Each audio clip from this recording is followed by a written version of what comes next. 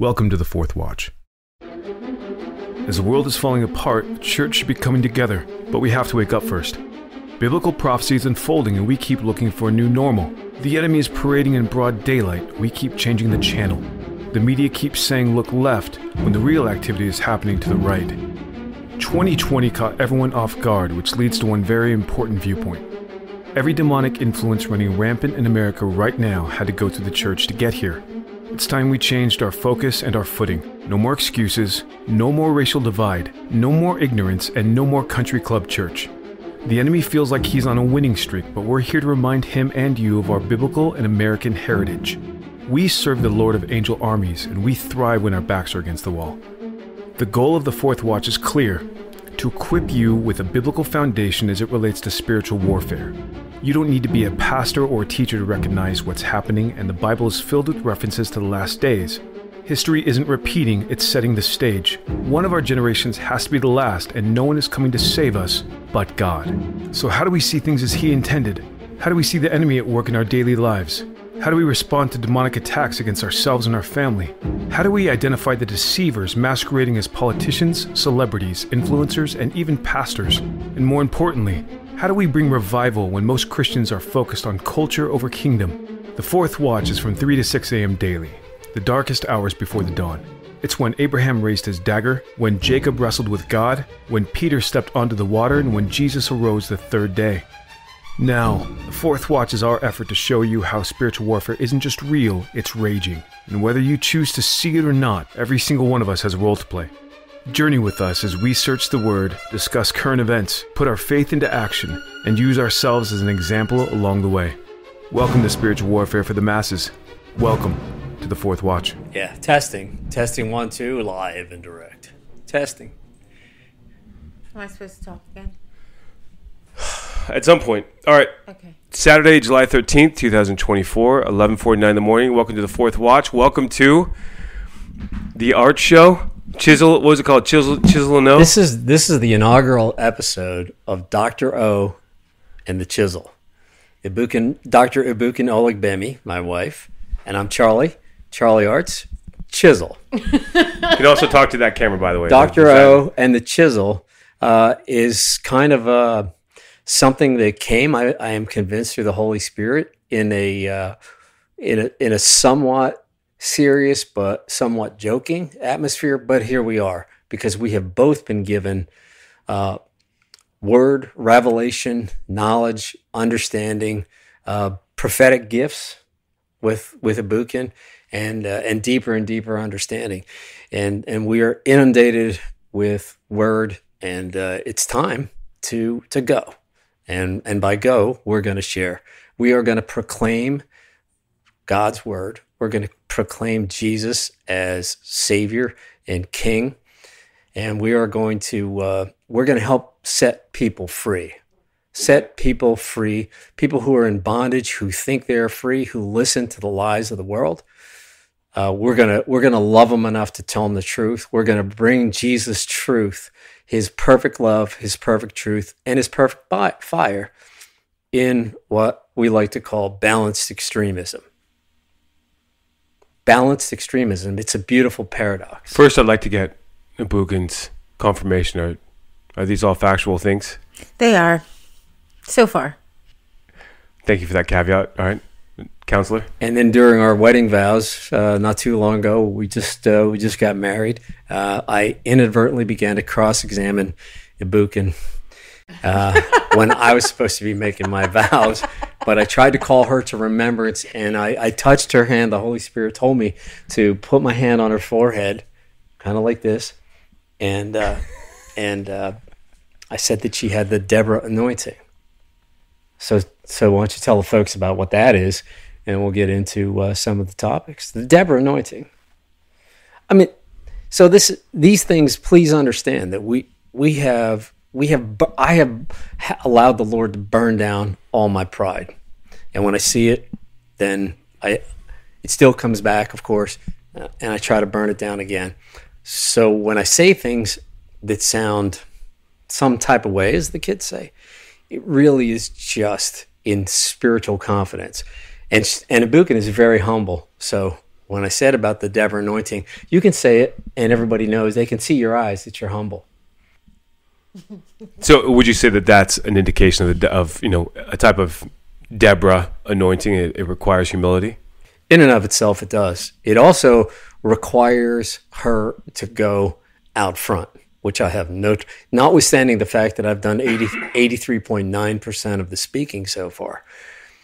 It requires and compels her to go out front, and I can take a side step, and I have no trouble with that at all. No trouble with that at all. So with that, Ibukun, would you like to talk now? By the way, we're all friends. We go back years. So, if I interject and it seems like I'm being a little insensitive, I'm not. So I personally, this is definitely not God. This is my personal battle. I struggle with words like that, things that sound like, not titles, but you know what I mean. I mean, Deborah was not a little deal. But it's also important that when God begins to speak to us on something, it's either you think it's too big or you think it's too little, and either of those is a lie. The truth is that your identity is shaped by God, and my most important and core identity is daughter of the Most High God. And what I do and what he calls me to do, and whatever the big call is, which contains the assignments and the tasks and the duties and what words those put on me, I leave up to him. So I don't fight them, but yes, I do struggle to talk about them. The thing with the Deborah anointing is that God started to speak to me about the place of an encourager, how she spoke to Barak, and the word that always comes up is just up. The way she went to Barak and said, up, let's go. She heard a word from God, and she had a duty post that was Deborah's palm. And there's a lot of really cool, not symbolism, meaning to the palm tree, which I'm not going to go into. But that meant that she was in one place and she communed with God, and she was a messenger of God, and people came to her all the time for different reasons. And so one of the messages she passed along that we know of was the message to Barak, by which she spurred him on to help free Israel. So the job is complex yet simple. For me, I simplify it to what does God say, and then say that. And then she also says, we focus on what matters to God and disregard what doesn't matter. Right. Don't spend a moment on it. What's cool about Deborah too is that she spoke to Barak in a way it's like, listen, like you should go and do this thing. And of course he chose not to. He's like, I'm not going to go without you, which on one hand is a tip of the hat to her. On the other hand, though, it shows that there's honor there, like always, like rightly placing honor where it's due. But ultimately the work has to get done. And so it's kind of cool that you take you two with your personalities, your backgrounds, your vocations, and it's just an awesome fit. It's pretty cool. Our disasters. Yeah. Experientially affected by disasters, but no longer victimized and no longer being subjected to a stronghold, which is also a function of freedom, is to recognize a stronghold, understand when it is based on your own sin, based on someone else's sin against you, or based on what we might call an environmental sin, like racism or something like that. Those kind of sins that have occurred can and frequently do become strongholds. And unless you apply the punishing principle of 2 Corinthians 10, that the last element the first element is to pull down a stronghold, demolish it. The second element is to cast down arguments that are contrary to God's word. The third element is to take captive all thoughts that are disobedient to Christ. And the fourth is to punish any disobedience. Now, that may be your own disobedience, but it might be some kind of external disobedience.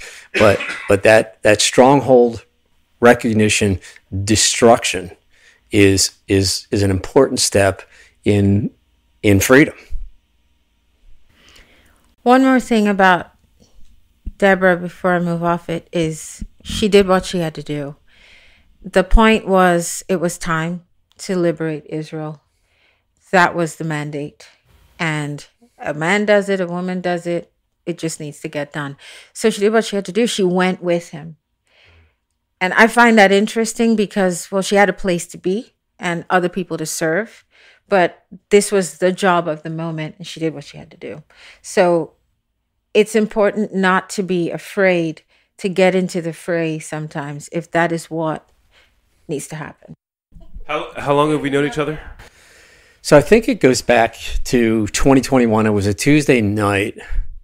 It might have been 2020 when we got kicked out of a church because we wanted to go to church. And so we ended up at Legacy Faith Church, and Steve showed up there, and I saw him 2 consecutive Tuesdays, and something drew me. It had to be like the Holy Spirit, because being the Chisel, I am no small man, but this is a mountain of a man, a mountain of a human, but a Zion of a spirit man. Amen. So something attracted me to him, and I just went up and I said, "Who are you and what's your story?" I don't know if you remember that, Steve, but I just went right to you. Super direct. And it was super direct. And so it's been 3 or 4 years, and I've just sort of spent some time with Steve. I've fed him, and then that's feeding Steve is actually the correct kind of verb approach, because I've seen the man house 3 T-bone steaks and then some of my son's chicken that he needed for lunch the next day. Don't forget the cookies. The cookies. Is it Hannah's cookies? Yes. And so what we call that is watching Steve eat is the Prowse house. Prowse housing the food, as the kids say. Anyway, so I got to know, say it's been 3 or 4 years, and I've had this sense of respect, love, and like admiration, because this man is completely sold out. So whatever he's doing in the 4th watch, we're all in, and we support you. We love you, Steve and Lacey. If anybody who's listening is a sports fan and they understand the concept of trading up, back in the days when Major League Baseball had 62 rounds of the draft, Steve is like, I don't know, somewhere in the late 50th round, and Lacey is a 1-1. So that means first round, first pick. This is accurate. This is entirely accurate. So he traded up big time. Amen. And he knows it, and amen. And then Amen. You're always protected. You need to know that. So that's our background. And then watching Steve do this is a really funny story. The first time I actually heard Steve speak was at a men's group at our church. It's called Forge, and he came in there talking spiritual warfare concepts. And I'm the guy that never read the Old Testament. I was under the mistaken poor teaching that the New Testament superseded or replaced the Old Testament, and so it became irrelevant. No, I'm serious, and so I didn't read it. Right? I could show you. There's a little Bible over here. It just has hardly anything in it. Every once in a while I go somewhere and somebody would speak on it, and I have a couple things in there. But I didn't understand how it all fit together. Warfare, that doesn't make any sense to me, because I came from a soft brethren in Christ kind of church where you're just peaceniks. And you're kind of true to the word, but they failed to see the big picture.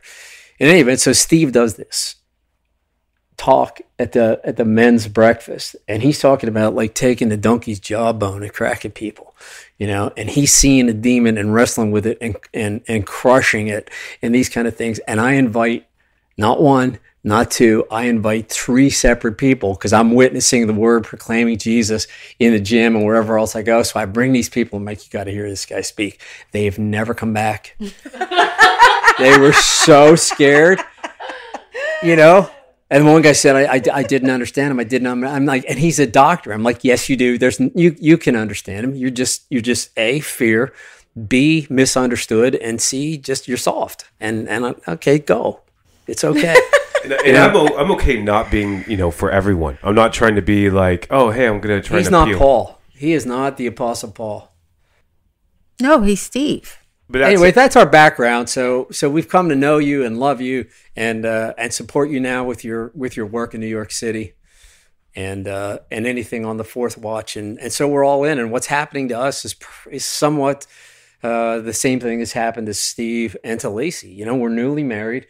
We have a call that we didn't go after. We don't want any titles. We don't want any positions. We don't want any recognition. All we know is there is a massive sense of urgency to bring God's word, Jesus' love, and the power of the Holy Spirit in. And I hope this catches on. I hope this becomes a thing with Fourth Watch people. Balanced extremism. Jesus' perfect love, perfect truth, and perfect fire. Read it. Read the word for yourself, and I guarantee you will find it. I am not making this up. This is a moderate Holy Spirit revelation, but when you see the word together, when you see it all fit together, then the revelations come, and it's like I say, it's like that movie National Treasure, when they would finally get to a destination and hit the right combinations, and there would be these keys that would unlock, and all of a sudden, whatever, the big treasure would show up, or it'd be some door that would open, or something like at Independence Hall in Philadelphia, click, click, click, and all these things. I'm like, oh, that's where we found the glasses. That's what it's like when you're hungry for the word, when you dig into the word, and when you pray for and ask for revelation, understanding, knowledge, wisdom, then you got to get it. It's a spiritual law, but I think you ask for them in the order of wisdom, revelation, knowledge, and then understanding. I think understanding is the deepest you can go as a regular person, but Ibukun has the next layer, higher and deeper, which is discernment. That is a gift. So she has this discernment, and we're going to you can interview her a little bit about that. That's our connection. We're back together. Didn't see you guys for a long time, but God brought us back. Always in contact. Always in contact, yeah. Always in contact. Randomly. Yeah. Randomly, but also orderly. Orderly. Dr. Discernment is, she's Dr. Discernment, and she says, I can't help it, I see the things. I'm like, that's discernment. That's even deeper than understanding. And that's what it's a treasure, a pleasure, and a privilege to be with Ibukun, because when she says the things, I say, why isn't anybody taping it? It's a beautiful thing. Like when you have the burden, it's a beautiful burden, because when you see things, and God wants us inside churches to actually identify and witness these things, but like we talked about, there needs to be a pressure valve. You need to have something that kind of meters down the Holy Spirit to where, you feel like you've honored God, you've honored the burden, but there still has to be action. Like God requires action. And the bottom line is the fear of God. The fear of God is mentioned all over the Bible. When God notices someone, that's one of the things that he's looking at. When he mentioned Job, and he bragged about Job, to the devil, he said, he fears me. And it's not that God wants to be a holy terror to you. He wants you to be so concerned with pleasing him and honoring him that you literally put all your fiber into finding out what he wants and does not want, and you get in line. It's not a religious doer-based thing where you get rewarded by doing those things, but it's because he's so precious to you that you do it, and he will meet you in that place and begin to bless you and use you. A lot of people ask God to use them. I used to wonder, why aren't more people getting this prayer answered? Because we know that God wants to use us to do the things that need to be done for the kingdom. And it's in the fear of God. And he knows the people who fear him because it shows in how you make decisions, in what's important to you, or in the simple word of priorities. So discernment comes from the fear of God. I don't think it just drops on people. I think there might be a word for that, which is witchcraft. But the discernment that we're talking about, that is about God, into the things of God, which are the things that are eternal, that make a difference and shift things on earth and in heaven. That is Psalm 25. The secret, I think it's verse 12, the secret of the Lord is with those who fear him, and he will show them his covenant. And also, I think Isaiah 33 says, the fear of the Lord is the key to this treasure.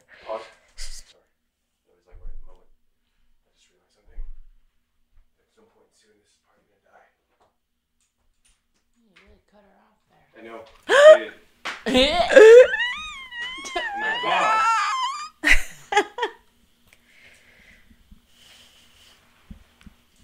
I love you're going into the fear of the Lord, though. I don't think that's talked about enough. And that it ties in with discernment. Well, what's fix cool the too? light, babe. What's that? Fix her light. Yeah. What's cool too? It's actually not talked about much with women. Like that's something that I've been made. Oh, can I look this up while we're not on? Yeah, of course. Because a verse came to mind and I really want to get it right. The fear of man is a snare. It's also a curse. Jeremiah 17. Proverbs 29:25. They think they're all that because they know the Old Testament, Lacey. The word of God is one thing, Charlie. That's funny. There we go. Dude, So this is my first, Lace, look, this is the first time through I've gotten to write at Psalms. Look at all them notes I made. Right? People call it the scrolls, like the Chisel scrolls. I'm like, y'all. I mean, why would I need I'm the Old Testament person. I'm like, it's one word. It's the same testimony of people operating for God. Same author. Same. About the same person. Yeah. Are we back on? We've been on the whole time. Okay. It never stopped. So, by the way, name, rank, and occupation. That's what I've been trying to get. name, rank, and occupation. What are you talking about? Charlie Artz, Yeah. also known as Satan to the attorneys for the medical community for the insurance industry. Yeah. They think I'm Satan when I catch them breaking the law, beat them, smash them, punish them, pummel them, conquer them, demolish them, pull down all their strongholds, identify their lies, expose all of their fraud. And then they call me the devil. But I'm okay with that because there is nothing hidden that will not be revealed. What's your lawyer ID number arguing before the Supreme Court? My Supreme Court ID number 55747. But Are we I've editing won in the that out? Supreme Court. I've had the Chief Justice of the Supreme Court lean in when I was done and say, "Excellent argument, counsel." So that's kind of the pinnacle of litigation life. But that doesn't really matter. What that has done, like we talked with Pastor David last night, what that has done is the Holy Spirit has shown me that understanding legal principles and construction, in other words, how do you read a law? The way you read a law is the same way you read the word, which is there are basic rules of construction and interpretation, and there are principles that apply, and you have to give, the most important thing is to give meaning to every word. And it's called the rule against surplusage. Surplusage. Like, in other words, and that's right out of Deuteronomy maybe 8 that says, this is the word that I've given you. Do not add to it or subtract from it. Do you see how, like, that's a principle. That's a legal principle that fits consistent with the word of God. And then there's a bunch of other legal principles that are completely contrary to the word of God. And I think what we're doing now is touching on some things that we will broadcast content, because it'll be Ibukun's content, it'll be mine. Sometimes they're parallel, sometimes they're just hers, and sometimes they're just mine. But there's a constitutional principle called a Miranda warning. And I bet everybody who's watching knows what it is. And cop probably can recite it from watching cop shows on TV. Can you, Lacey? What is it? You have the right to remain silent. You have the right to remain silent. Everything you say can and will be used against you in a court of law. You have the right to an attorney. See that? See, everybody knows it with no preparation, no prior cue. But then what we see is now in God's word. See, how many times are we called to make confessions? Well, confess or your sins can be healed. Confess that your sins can be healed. Confess Jesus' name. Confess him in front of men, and he will confess your name before the angels of God. Right? And how crazy is that too? Like, your sins actually damage you. Yeah. So in the law, confessing hurts you. In God's word, God's law, God's principles, failing to confess, like exercising your constitutional right not to confess, destroys you. You see the contrast? Oh, yeah. So sometimes there's things that are absolutely consistent with the law. Sometimes they're completely inconsistent with the law. Anyway, before we took off there, we were on fear, right? Ibukun. And this is a great juxtaposition, because I've found probably just not searching for it, just seeing it and writing it on my little notes. Do not be afraid. Do not fear. Probably 25 times at least that I found. It's 365 in the Bible. 365 in the Bible. Richard Wurmbrand. But I'm not. This is how the Lord shows me these things in step, no matter where I'm reading. And then as I'm going through there, then He shows me the fear of the Lord. So it's kind of like a juxtaposition. It's a complete understanding. Like the world has the world that's blind and in bondage has no fear of God, yet they have fear of everything else.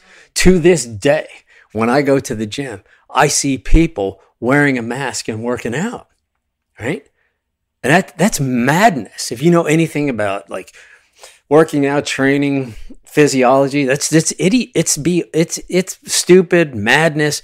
They're just dumb. They're just dumb. I mean, if they die, I'm not gonna do like mouth to mouth on them, or I'm not gonna call 911. I'll witness to them, and because they need to go because they're just too stupid to live, right? But anyway, fear. Here's I think we might have to edit that. I'm gonna add to it. Some people. I'm not gonna edit that. He's gonna add to it. I'm gonna let him go. Some people's reasons for living are just excuses not to die. Come on. Yeah. Where's my? I've been taking a lot of notes from this weekend, Lacey. Where's my pen? That's another good one. But Ibukun, this was important for you. Like, women don't like to think about fear, but is that part of the problem? Fear can actually be healthy. Fear can keep you. I've tried to teach, and she's been picking up on situational awareness. She realizes that's my love language. That's one of them. And so, that's for not a thing. That is yes, it is. That awareness. There aren't only 5.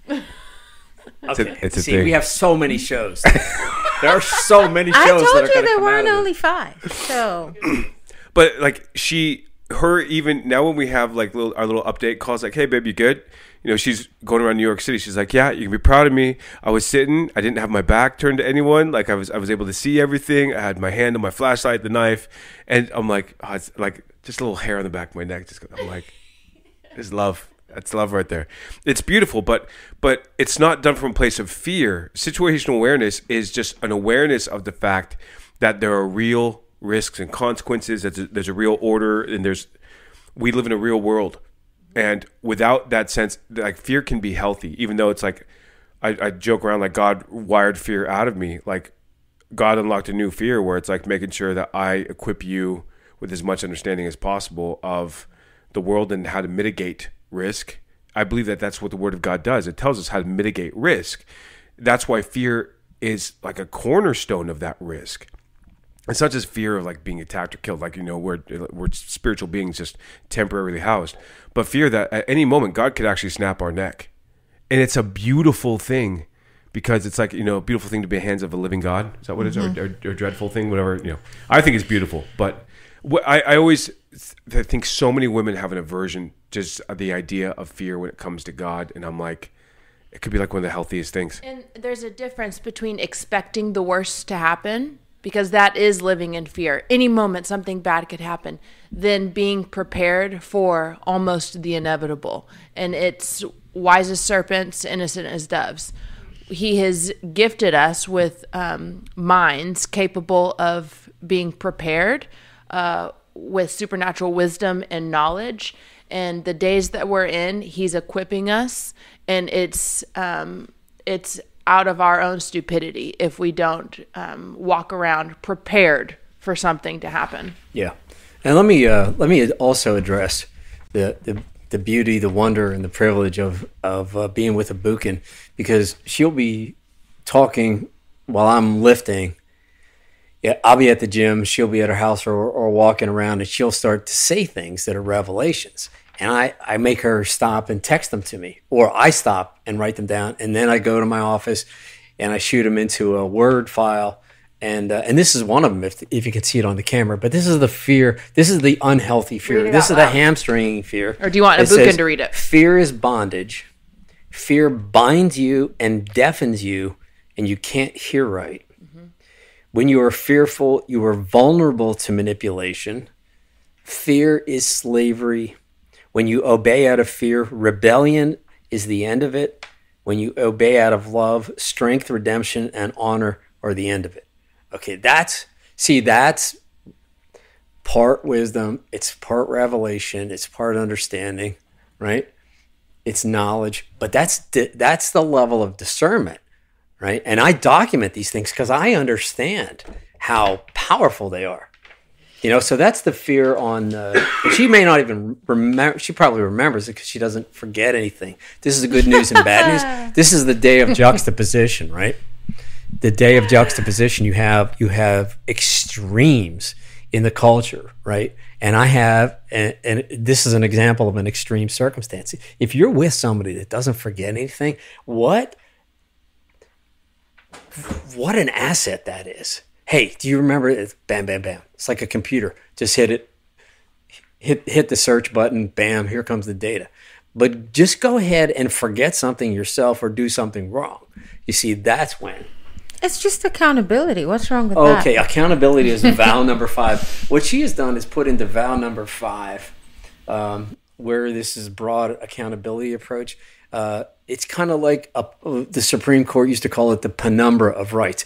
A penumbra is actually a ghost. It's an apparition. If you look up the actual meaning of the term, it's not a conglomeration, but she creates this penumbra of accountability. Mm-hmm. So anything I do or say can and will be used against me. So the thing you were saying about fear and women, I had never thought about it, but I have now for the last few minutes. So to me, what I've come to understand, I've asked God numerous times, teach me the fear of you. Teach me how to do that. Because you can hear a phrase and it sounds some type of way and you don't understand how to apply it and live it. And I just ask for it. And I'm learning all these different, very practical ways to know if you're operating in the fear of God or if you're not. And the bottom line is, if you're not fearing God, you're fearing men. Usually. So that's why the Bible says the fear of God the fear of men is a snare. It is a matter of time before you get tripped up when you put your fear of people over your fear of God. And a lot of the time people will say, I'm not afraid of anything. I'm not afraid of anybody. But how do you make your decisions? When it comes down to it, every single time, do you make a decision based on what did God say? No matter what's around you, what people are saying, what the majority says. So I think with us women, we like to be loved, protected, taken care of. But then there's this issue with being controlled and having to submit and things like that. And over the years and the generations, there's been a distrust of anything that's authoritative. and we immediately come up with bad names for it. But God himself actually says he is the one we are to fear, and he's to be our dread. These are the words. And I looked up to see, well, what was the original Hebrew word? And no, it's dread. Yeah. It's dread. And that's because it's not because he wants you to think he's going to crush you. It's not about that, because we know that he is good. He is good. We know he is compassionate. No being is kinder than God. But he says, fear me. Right. And that's another legal principle is what we call the plain meaning rule. Like, unless a term is expressly defined in a statute, courts will apply its plain and ordinary meaning, right? So I've heard all the, oh, well, that doesn't mean fear. It just means reverence, oh, it's reverence God. No. And I kept searching and searching and searching. And then you have to look at context. This is another statutory construction and interpretation principle. You have to look at a word in its context. You can't ignore that. You can't let context eliminate any words in the rule of against surplusage, but you have to look at it in context. And every time I looked at fear in context, it meant the real fear. It meant the dread that Ibukun is just talking to. And that's one of the other things that we're going to do. I don't know how we're going to do it. We're leaning on you. We're asking you. We just want every single church and every single pastor to function in balanced extremism.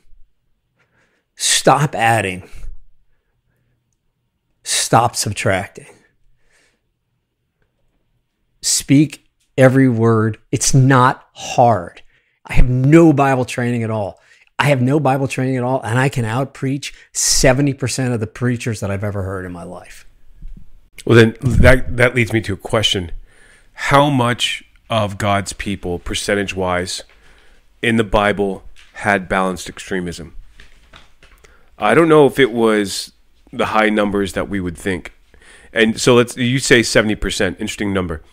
So there's a sociologist that came out about 45, 50 years ago and basically said that 80% of society is incapable of complex problem solving, as well as complex, basically like the deep things of intellectualism, which means they can only ponder and handle surface level activity, conversations, communication, deep. So that leaves 20% of the population to do critical thinking. And biblically speaking, right, you've got percentages. Like Jesus gives us the parable of the 10 virgins with oil, 5 with and 5 without, which those are believers who don't have the stuff by the time the master returns. That's 50% of believers aren't going to have faith by the time Jesus arrives. Like at any given time, you could say, look at the 7 churches. Only one of them, the Philadelphia church, 15% was doing just about everything right. Smyrna, you could add it as a second group. That means the vast majority, and then of course the Laodicean church, right? You buy gold refined in my fire. So at least 1 out of 7 churches was sideways on the message. And so if you're asking pastors to step up with this balanced extremism, what is the reality of the numbers behind it? Because balanced extremism doesn't result in the balanced budgets. Okay, so pastors, I love you guys, and I said this to one of my former pastors, and that's why he's probably my former pastor. And I said, dude, I challenged him on why he shut the church down and why he listened to the imbeciles who were clearly lying about things that were going on with COVID.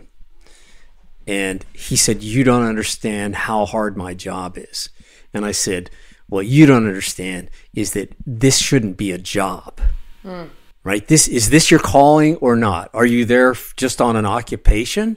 Then, okay, but I feel sorry for you. Get out and do something else, right? Or close the place because you're not doing what you're supposed to do, right? Pause real quick. Sorry. Last thing is I can't see if that thing's actually recording. I just gotta do this. The red light's on. Okay. And that was good. That was good. It's going really great, you guys. No, it's going This awesome. is what's fun, is you don't know what's going to come out. Yeah, you don't know what's You don't next. know where God's going to breathe. And the cool part is this is just like an introduction. Right. Yeah. Like, let God do what God does, and basically God's introducing you guys. Whatever you guys like feel like the Spirit's leading you to talk about. Yeah. And that this just becomes like the segue into like the next thing. So Right. keep on. Sorry, Pastor said you don't know how hard this job is. Yeah. So, I mean, we all have to make money, but stop looking at it as a job, you know? Really, I'm not criticizing. And I've heard, my pastor criticize other churches without doing anything about it. Well, I want to do something about it. You know what? Here, let me tell you. If all the pastors in central Pennsylvania want to come and understand and just open their hearts, open their minds with a go spirit, I will pay every penny to rent the Harrisburg Senator Stadium.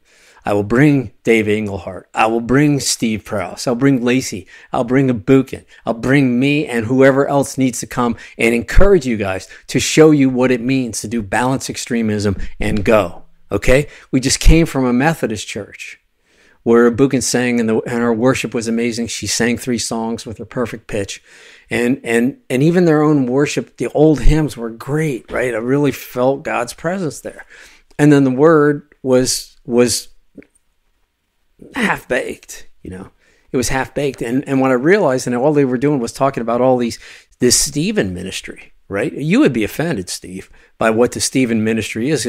It's story Stephen and Acts. But they stopped right before he proclaimed the gospel and got stoned and saw the heavens open and wouldn't stop proclaiming the gospel because he was filled. He was full of power.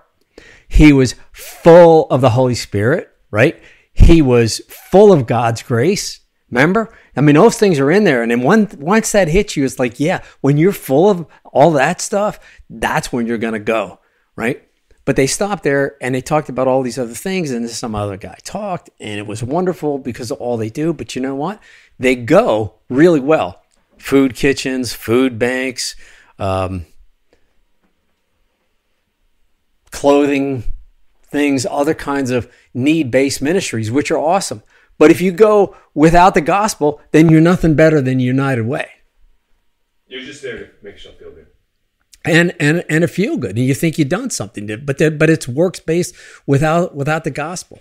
And then other people, go really, really wild and great in the word of faith and stuff. And then they just stay put. And they refuse to go. So that's the call. That is one of the things that we are crying out for and begging for in these days, which might be the last days. So when he was talking about this Go Initiative stuff, I mean, where's your heart? Where's your spirit behind it? I look at it as everybody hears go. That's certain. Everywhere I go, no matter what kind of church people are going to, even people who don't go to church hear it. But everyone's go looks different. And you almost have to find out for yourself what yours looks like. And I noticed that if people don't know where to go for the source or don't want to do the work, then they will try to fashion themselves after the person they want to most be like. But this is right. And why would that person tell you not to? It's a compliment. And this is how we get hamstrung and trip each other up. But the Holy Spirit, Jesus sent us the Holy Spirit to give us vision, give us power, and awaken the word that is in us from reading his word, from what we hear when we pray, from whatever we experience that God uses, and he wastes nothing. And what I see is the devil has succeeded largely in making God look like the bad guy. And people are now afraid of being filled with the Holy Spirit. They are disgusted with people who are, because sometimes we do get weird and people don't understand what we're doing. And sometimes really we shouldn't even be doing what we're doing the way we're doing it. We can't blame reasonable people for looking at us and scratching their heads. But other times it's just people are afraid to cede control and lack the humility to say, I can't figure this out and I can't choose my own king. There is one king, there's one lawgiver and it's Yahweh.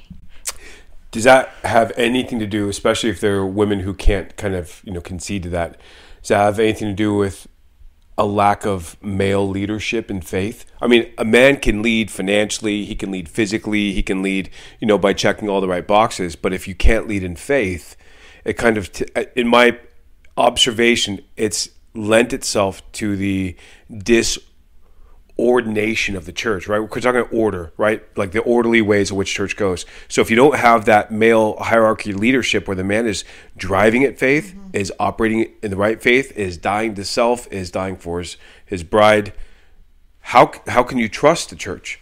In what environment can you actually trust a male-centered church to do things that the men in your life just haven't done? And then, worst, how can you trust that God is actually up there as the ultimate male figure? Exactly. When David was dying, his last speech, he talked about when a man rules righteously. Yeah. What it looks like. And it was such a beautiful 2 Samuel 23. description. Yes. And it's this thing. We are all supposed to have an image to look at. Your family should be your first idea of what roles should look like in the big world. And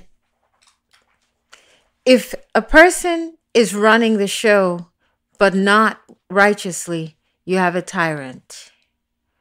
And if they're running it because God has called them and they are submitting to God and doing it righteously, then you have a leader who leads by inspiration.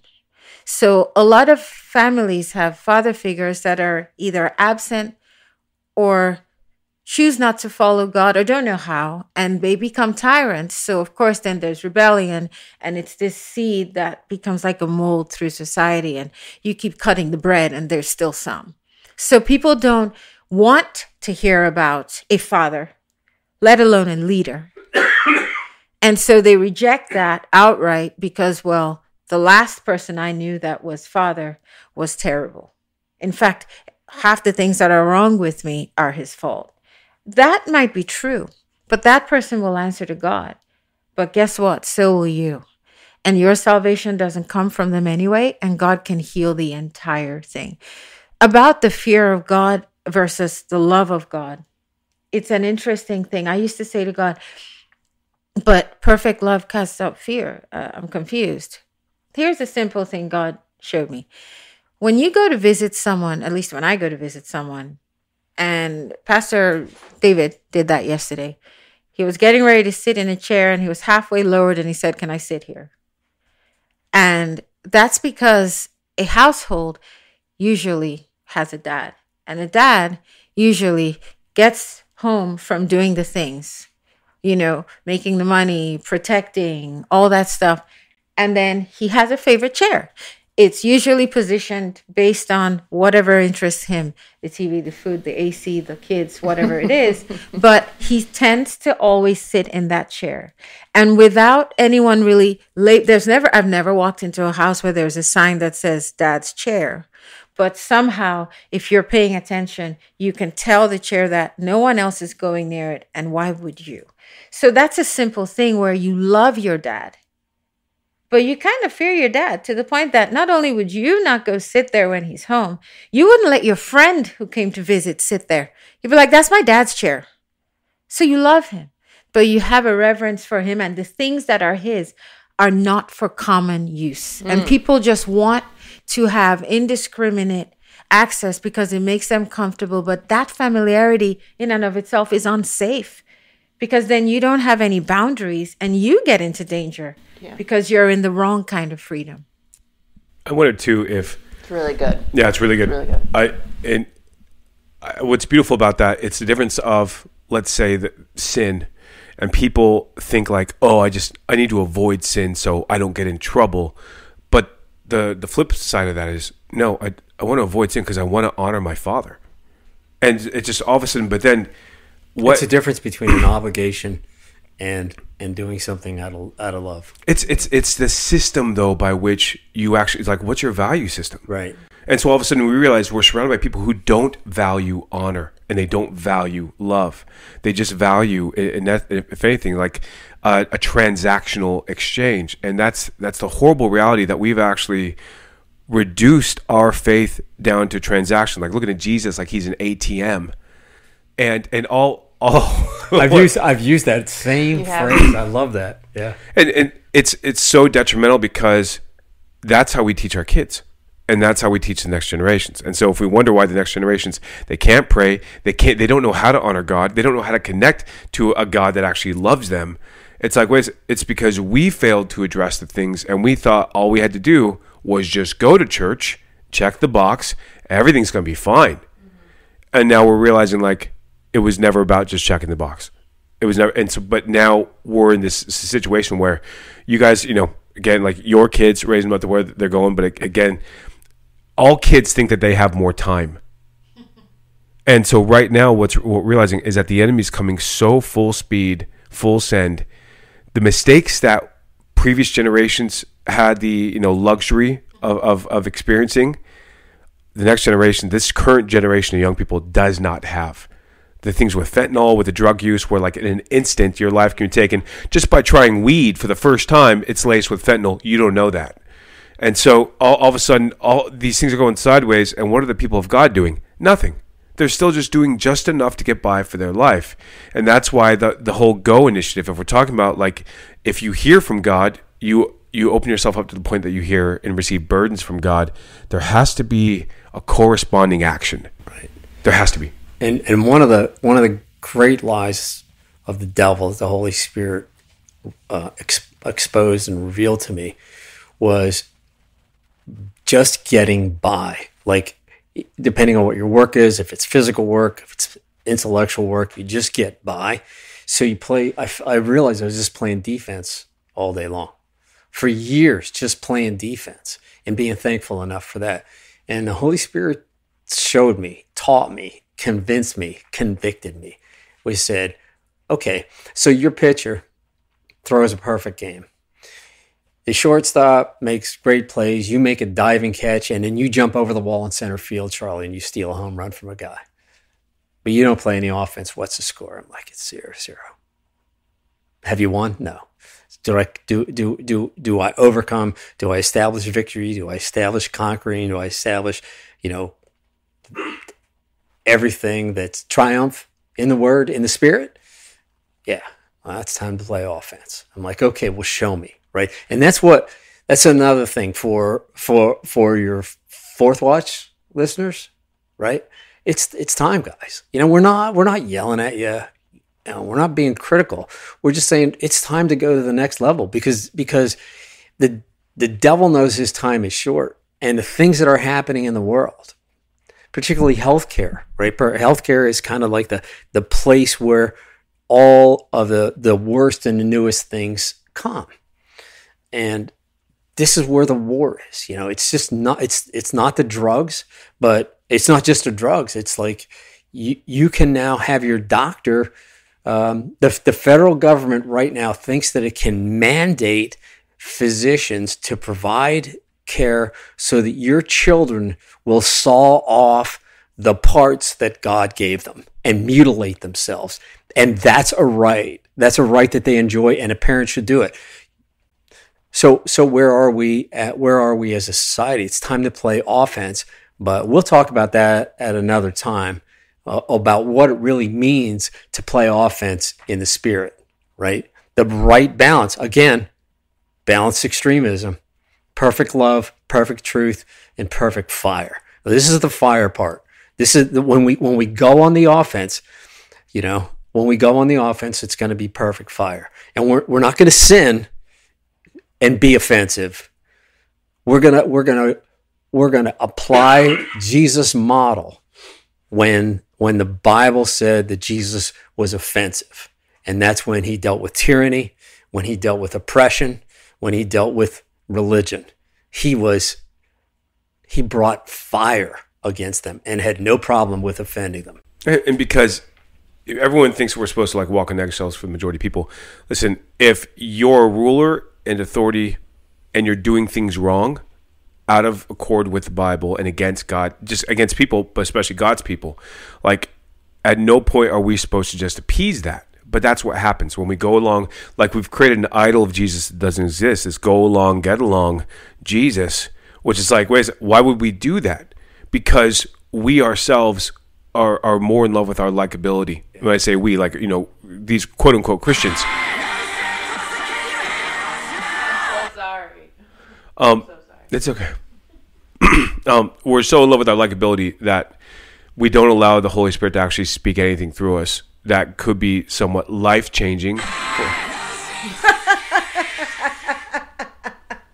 happens. It happens. Accident. Just especially with the speaker right next to the microphone. It's just an accident. It's fine. If people don't go, what are they risking?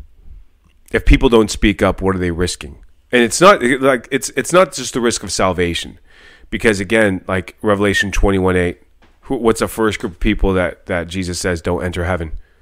Is it cowards? Yeah, cowards. I mean, is it too much to lump these people into a box of cowardly?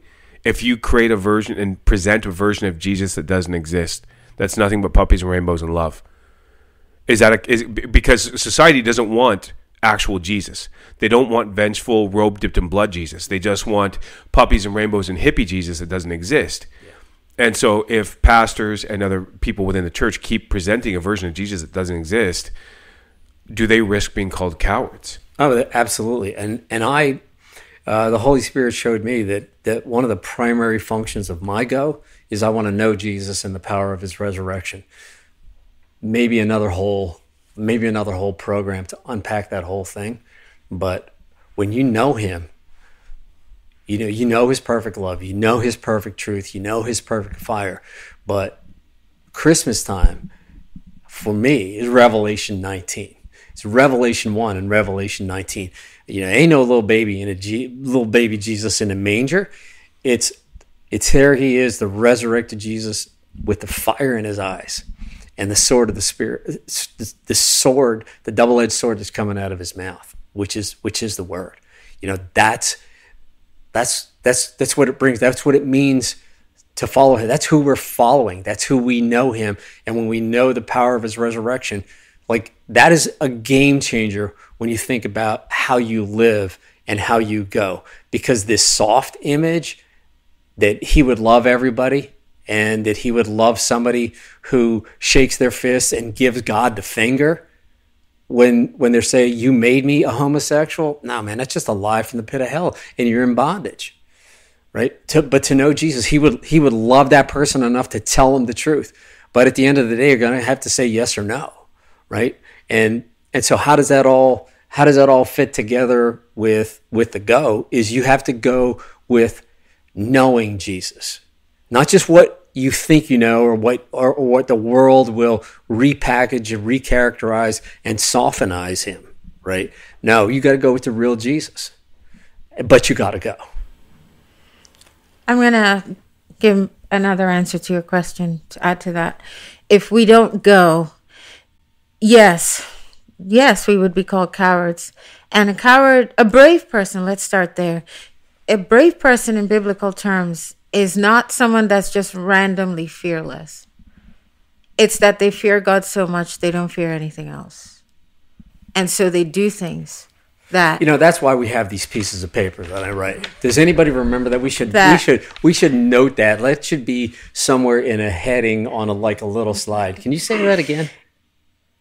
We should fear God. We should fear God so much that we don't fear anything else, and love him so much that we don't love anything else as much. Mm-hmm. And if that is driving you, you're going to do things you never thought you would do, and things that you actually know you cannot do. And when God says, well, I need you to do this because he said so, you believe that he's going to go with you and it will get done.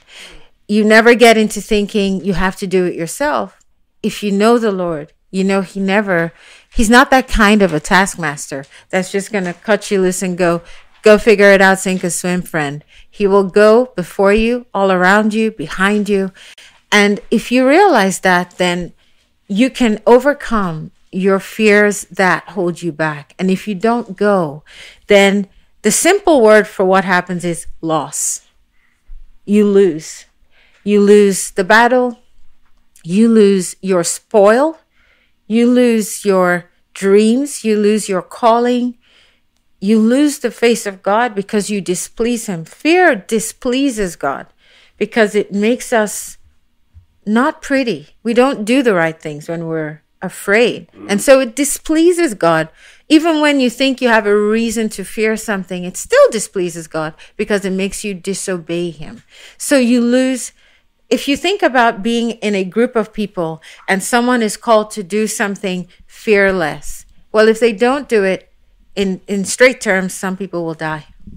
And it could be that person that didn't do what they should do might live, but precious people to them will die. Isaiah 57, is it not because I've withheld my anger of old that you don't fear me? And Joshua 1, when to go, again, contextualizing things, I will never leave you or forsake you. Yep. Right? And that's a theme throughout. I'll never leave you. So if we really know Jesus, know God, know the Holy Spirit, and we're willing to go, then we know that he's always with us. And if we're going based on what he's called us to do after we inquire and he says, pursue, go, and you're afraid and you hold back, then you're going to lose. Somebody's going to get hurt. Somebody's going to die. Or God, like David said last night, God's going to take a blessing, a ministry, or something from you. He's going to take it away. He's like, no. Because he can't trust you with it. He can't trust you. He can't trust you with it. He can't trust you. No. And the same thing with money. The same thing with believers with money who have come from nothing, who, let's say you're a son of a butcher, just for example. And all of a sudden, you just... For example. You do this. Or let's say, you're a son of a beer cooker, right? And he just have surrendered everything, What else? What other examples? Who else could your dad be? Let's go. Tree feller. I don't know, man. Tree feller. That's hard work, by the way. Tree feller. Oh, it's not actually easy. I wish I knew how to do it. Anyway, but God will trust you. Numbers with money. Numbers 32. Yeah. It's Numbers 32 was the three tribes that said, hey, we want to stay on this side of the Jordan, but we'll still go out and fight. And Moses says, okay, if you prepare yourself before the Lord for the war until the Lord has driven out his enemies from before him. You're like, wait a second. You said if we prepare ourselves for war before the Lord and we go out until the Lord has prevailed against his enemy. Wait, I thought the humans do it and God takes credit. But if humans don't do it, what can God take credit for? Right. There's the 83rd episode will be the juxtaposition between the soft pastors who never talk about battles, or who only say, "Oh, God will fight your battle." We're not a cruise ship; we're a battleship. Or God will fight your battle, and then the other guys say that we gotta fight our own battles, but then never really go. But they just go around the church like praying in tongues, rant and raving, and then never do anything. Right? So that's a juxtaposition. But the truth is that if you read those 15 times in the Word where it says, the Lord is going to fight for you, the Lord is going to fight your battle, that's what it says. That's the plain meaning. But then you, again, have to look at context. Remember our statutory construction principle? Context. You got to go. You got to know. Please give me the You gotta grow. You got to grow. And you gotta... another O word. It was a good one. It's like So? It was so. You do so, wasn't Lacey, no. it was so, right? It's like you gotta sow, you gotta go, you gotta grow, and you gotta know, right? I don't know what the order was, but that's what he showed me was the context.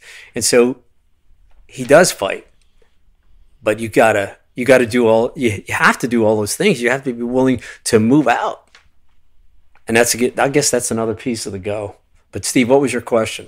No, it's just reality that even if you're told to go, right? Ultimately, again, that honor system is your system just of being reprimanded or showing honor, because the outcome is you go, God gets credit, God gets the glory. Yeah. And so it's like God's it costs our God everything to love us. What does it cost us to love him back? And people are like, it shouldn't cost us anything. It actually should cost us. Like even Luke gets into like, Jesus saying like, consider the cost. Does a man not consider the cost of building a house before he starts and realize that he doesn't have enough? Or a king that has 10,000 soldiers goes out against another king that has more. Does he not consider the cost and then go and make peace? And so at some point, like, it's supposed to cost us something, but if you never go, what does it cost you? Like not speaking enough Christianese where other people might judge you for not being as Christian as everyone else. Like that's not a cost. That's not real. That's like play money. It's like monopoly money in the big world. It's playing church, man. I hate playing church. What's your you only got 12:53. What's your motivational statements to people or pastors, or if they're out there? Like the other Charlie and Ibukins out there that are, you're trying to motivate them, like, hey, even though you might have had an interesting run with church, you still are the church. You have to become the church. People worthy of a king's return. Like, what season are you guys in with that? Because I think what you guys are on the outside is you're allowing God to speak through you, and you're asking God to, like, all right, position us. Right. So we kind of hear the same thing, but the first is, the Go initiative is based obviously on the call to go. We could spend an hour analyzing the Go directive, the Go mandate, and the context, but it's still there. The second element is immediacy. Immediacy. In the book of Mark, the word immediately appears 42 times. And I'm learning about numbers, but what I know, again, like in the baseball context, is what number was what is the most important number? 42. Like what player wore 42? Two most important. Do you know? Jackie Robinson. I almost said that, but what did the man's life stand for? Oh, he was breaking all the social norms, destroying norms and barriers. Right? Yeah. Okay. So do you see the chills, Lacey? The last man to wear 42, Mariano Rivera. What does his life stand for? Number one, all-time leader in saves. 602. Number two, the only man in the history of baseball to be elected unanimously to the Hall of Fame. Saves, unity, right? Saves, unity, and now his foundation that he has. And I need to connect with Mariano Rivera somehow, because there's 20 different categories of revelation that I've seen that connect baseball to law. But anyway, it's the call to go, it's the immediacy, it's understanding the beggars and Jesus' compassion. It's and it's understanding what your name means and what these, I don't want to oversay this, but the mantle, the calling, or whatever, but understand what your name is, right? Understand what your name is and then get to it. But getting to it, like, we don't know how. We try inside. I do it in the gym all the time. I do it with my clients. We're also gonna do something, the four of us.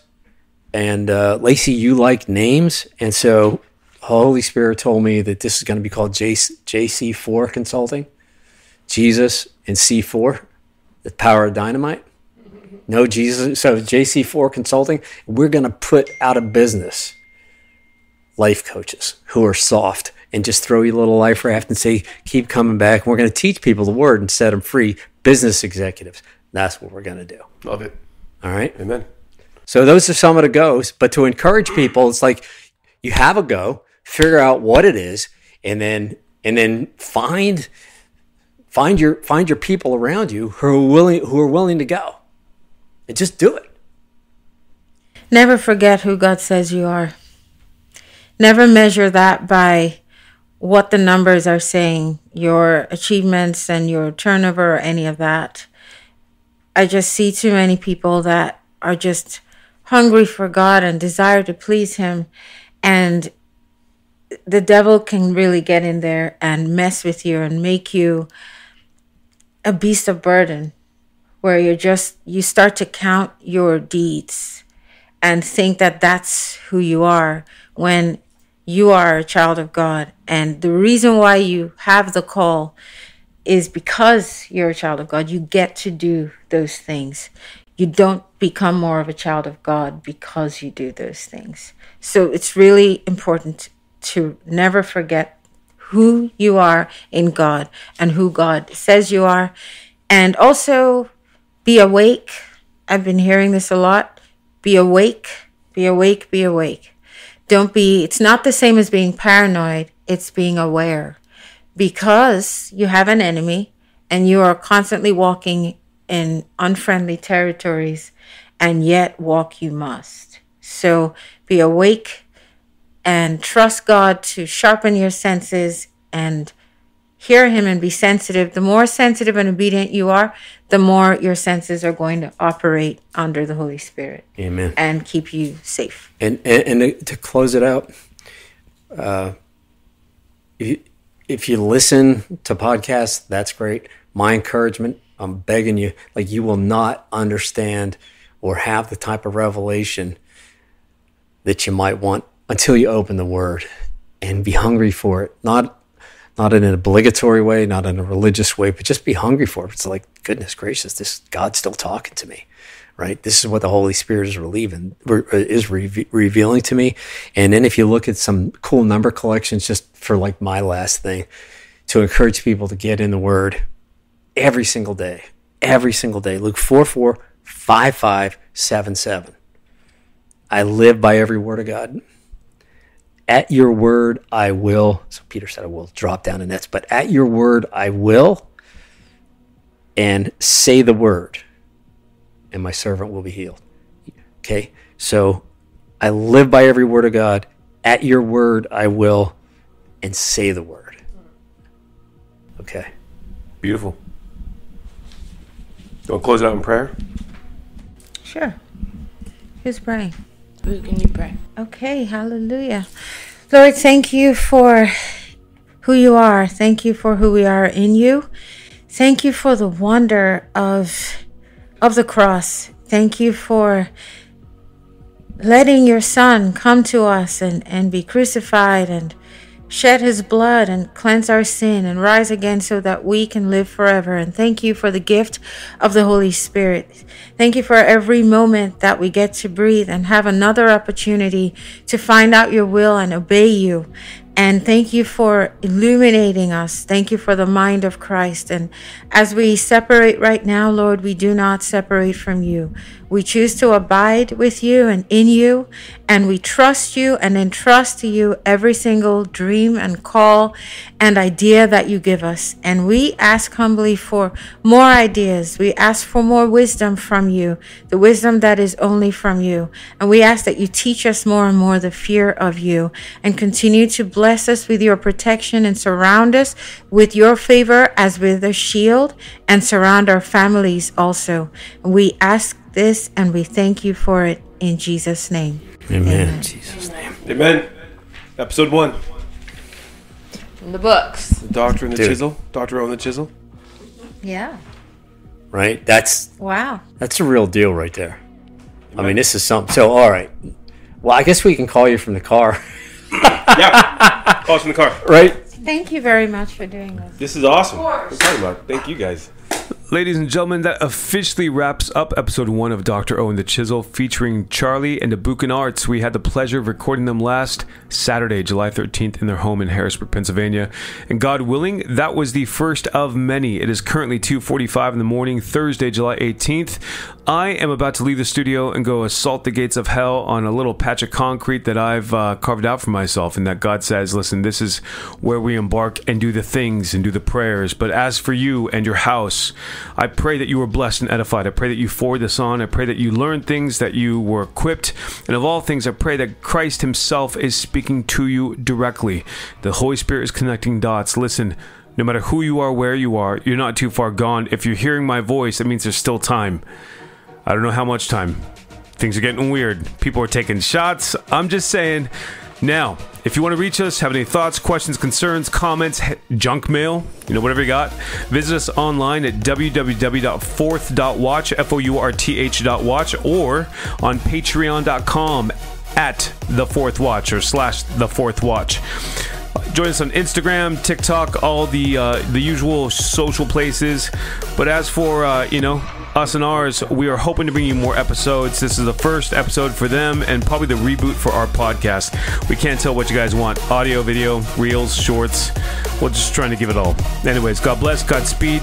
Get in the Word, get on your feet, and get in the fight. We've got work to do. See ya.